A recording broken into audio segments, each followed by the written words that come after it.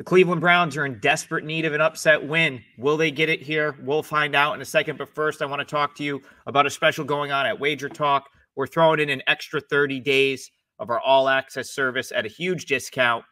60 days, just $3.98. For me, that means you get the rest of the MLB playoffs. I've hit 9 baseball bets coming into Friday. Back-to-back 5% winners in baseball. Tremendous run through the postseason right now. You'll get my first month of college basketball. I've net profit of 48 units over the past 2 seasons. That starts on November 4th.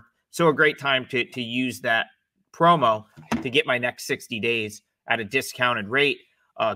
These videos have been awesome. I didn't have a great NFL week last week on client plays, but the video play cashed with Jets Vikings under 40.5. It gets there by a half point, 23-17 final in London. And, you know, to go back to my initial kind of the question I posed at the top, can the Browns pull the upset here? I'm not sure, to be perfectly honest. I don't know that I want to lay a massive number with the Eagles, but I don't know if the Browns can hang around in this game. And so I'm going to do what I did last week and try to cash with another total in this game. This feels like a game that just stays under and doesn't have a ton of offense to me. And, you know, even with this being bet down a little bit, I still think under 43, under 42.5, where it is right now, is the right side in this game. So the Eagles, very banged up going into the bye week. Ugly performance against the Bucks 2 weeks ago prior to the bye.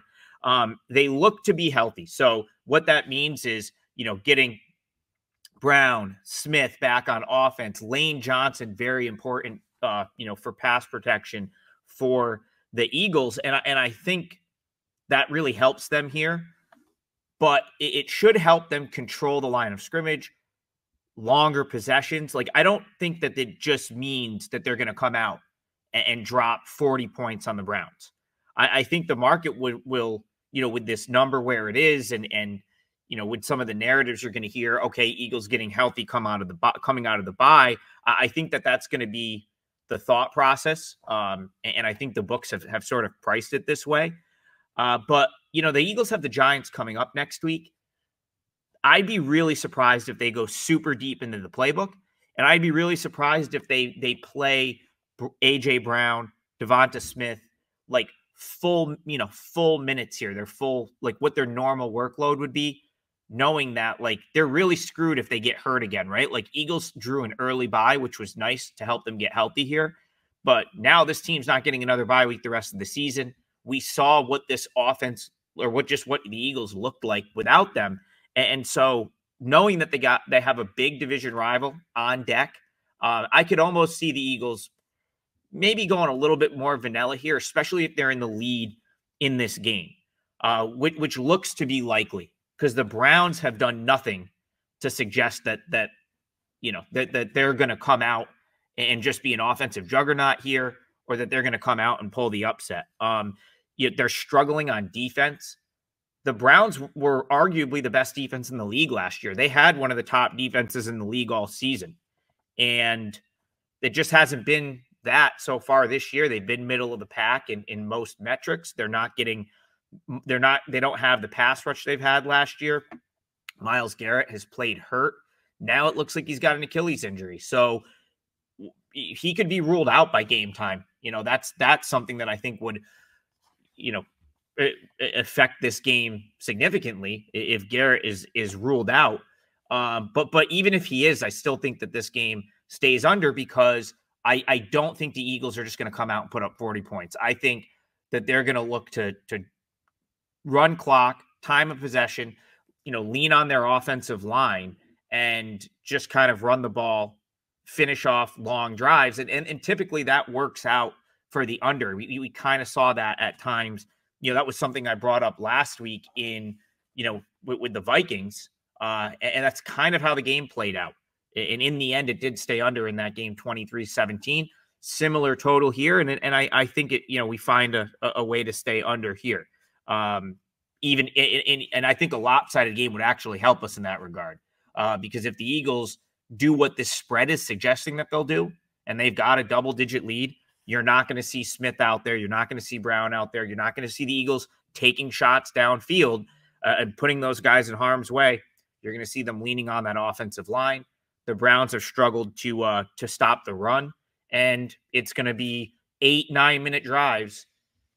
If the Browns can stand tall in the red zone a couple of times and hold those to field goals as opposed to touchdowns, I don't think we have any problem keeping this one under the total. On the other side, Deshaun Watson's a mess. I mean, he can't throw. He can't push the ball downfield.